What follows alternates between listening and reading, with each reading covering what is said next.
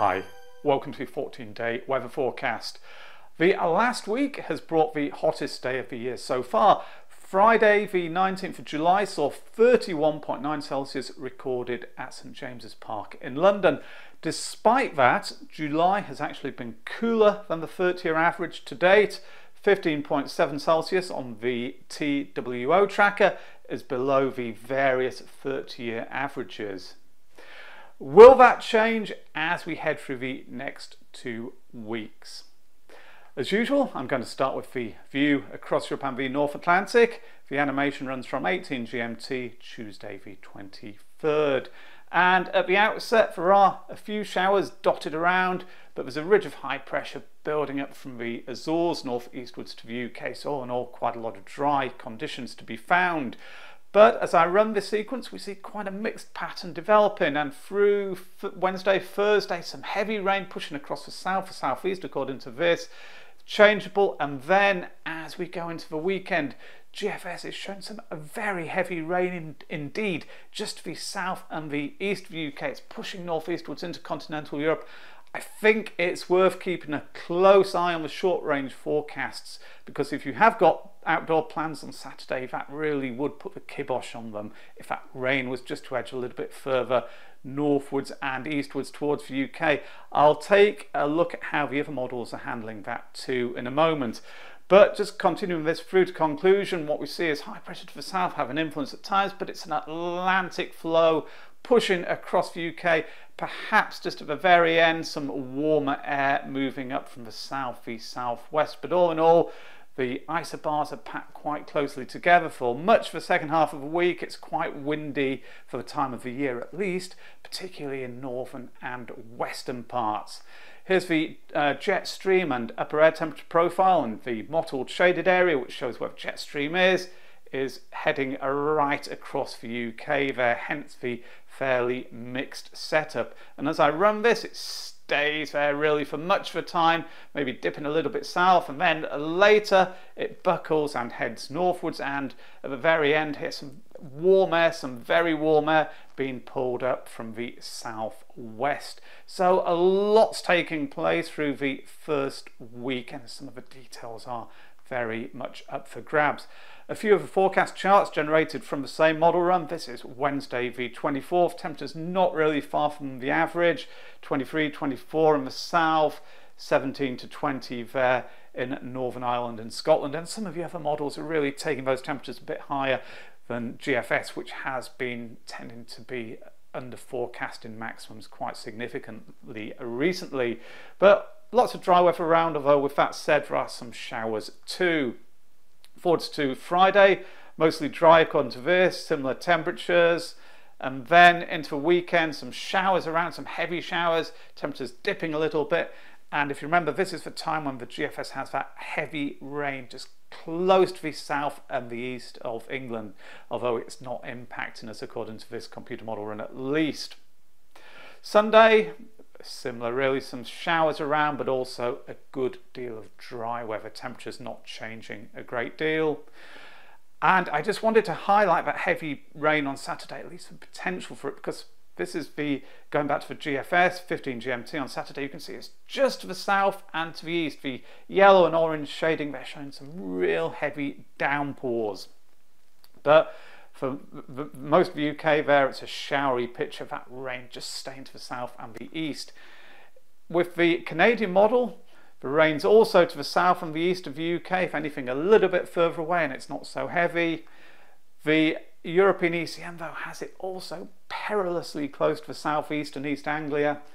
The UK Met Office conversely has a more of an Atlantic flatter flow with high pressure centred to the southwest, and that rain further away from the UK. So I think there's good agreement there between the computer models at the moment that that heavy rain is going to be bypassing the southeast and East Anglia, maybe central counties, basically bypassing the UK completely, but it's not certain.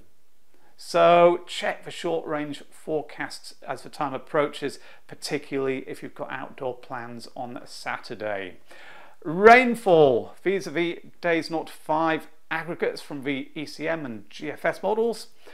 ECM on the left generally showing The highest totals in the northwest, in the west, but GFS has some relatively high amounts of rain being forecast for southern England, the southeast, and that's due to the area of rain which crosses those parts of the country on Thursday. ECM is not developing that feature in the same way, hence the totals there are lower.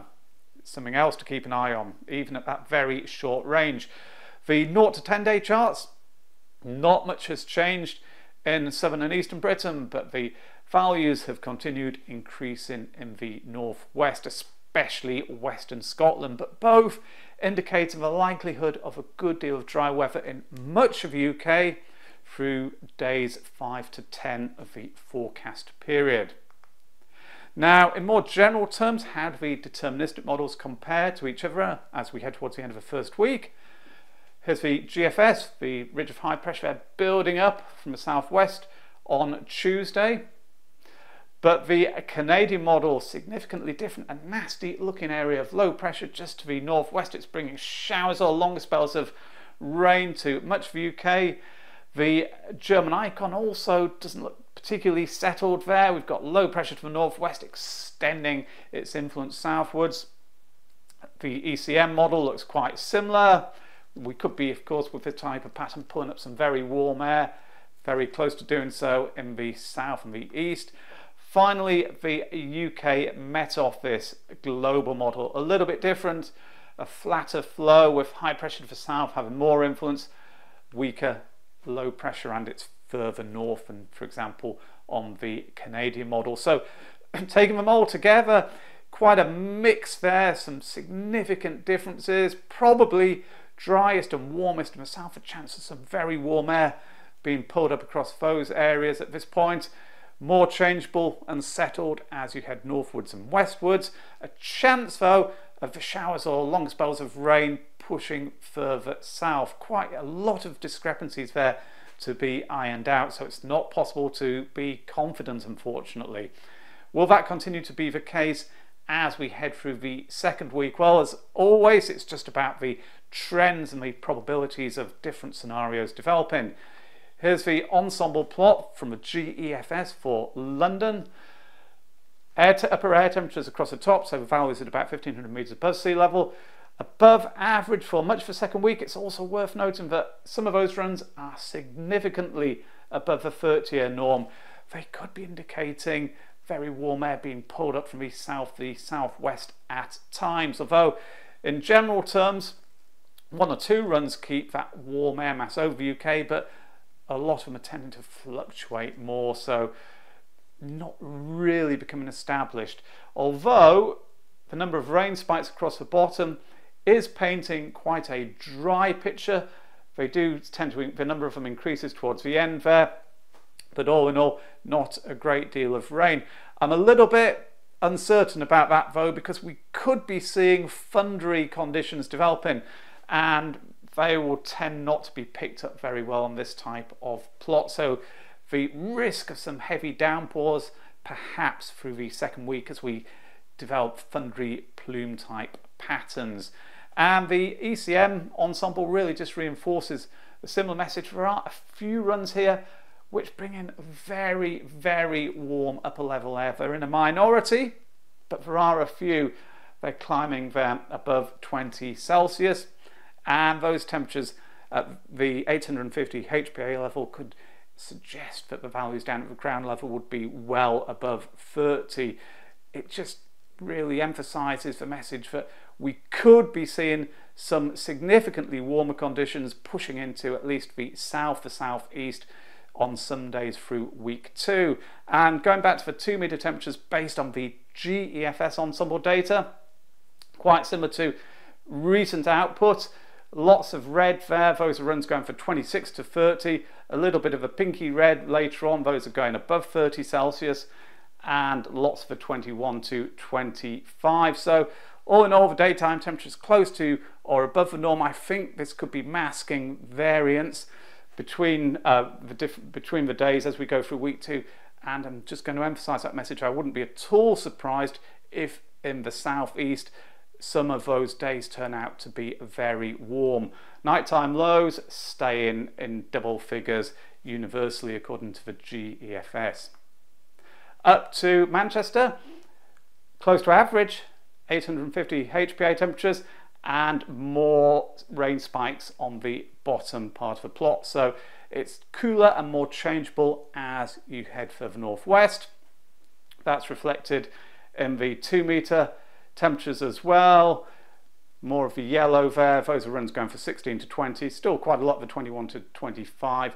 And the nighttime lows a bit down on the London ones. More pleasant for sleeping in the northwest probably. Here is the final ensemble plot for Glasgow. Close to average across the top there. And there are more rain spikes along the bottom than there were on the previous two charts. So it's a wetter picture from the northwest, cooler because the averages are of course lower. Here are the 2 metre temperatures for Glasgow. Some of the yellow there, maximums of between 11 to 15. The columns mostly though in the 16 to 20 bracket, and the nighttime lows down on Manchester, which in turn were down on London. So this is a place where the most pleasant sleeping conditions are likely to be found, at least on those out of those three locations. Now, rainfall through the second week. The ECM charts show the chance of 5 millimeters or more of rain falling on each of the first 3 days of the second week. Highest in the west and especially the northwest, lower as you head southwards and eastwards. The same general pattern for the following 3 days, but the percentage chance has increased everywhere really, so perhaps a greater risk of wetter conditions through the second half of the week. The GEFS mean surface level pressure plot for Friday the 2nd of August has high pressure building northeastwards from the Azores, having some influence across the southern half of the UK. That's where you would expect the driest conditions to be if it's right. But remember, this is generated by averaging out all of the individual runs within the model. Therefore, it is masking a range of possible outcomes.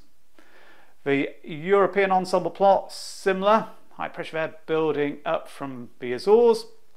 But I just wanted to finish by showing the ECM deterministic chart for Friday the 2nd of August. So this is just a snapshot, but a number of computer model runs in recent days have shown something similar.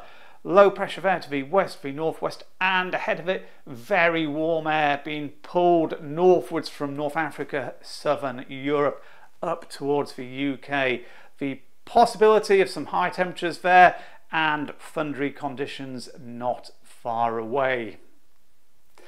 So to summarise, week 1, changeable. Showers or long spells of rain are likely to be the most frequent in the west and the northwest.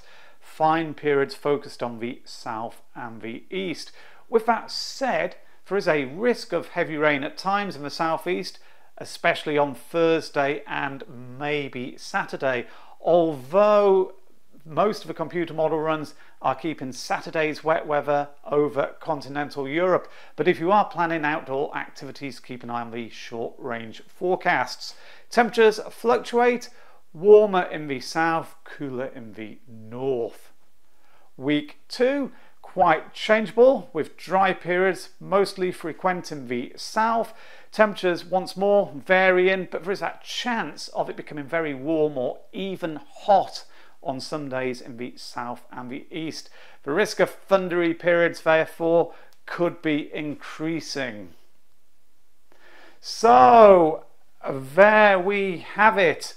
Quite a mixed outlook, I think, on the whole. Some fine periods, some rain, the chance as we head through the second week of it turning very warm or even hot in the south and the east, and that brings an associated risk of thunder. Well, anyway, I hope you enjoyed this video and found it useful. If you did, then as ever, please consider hitting the like button and subscribing to the channel if you've not done so already. Remember as well to stay up to date with the day-to-day weather developments by checking out the TheWeatherOutlook.com website. Thanks very much now. Bye.